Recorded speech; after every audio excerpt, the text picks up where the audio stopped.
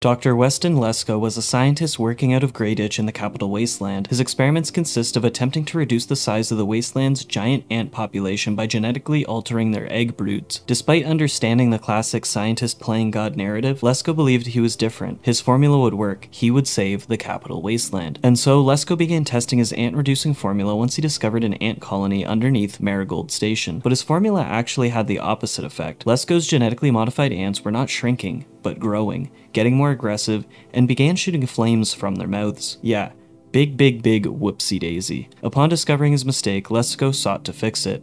However, he was never able to get past the hive's guards to get to the queen. So, while these newly created fire ants wreaked havoc upon Greenwich, Lesko would sit in his lab, waiting for someone to stop his mad science.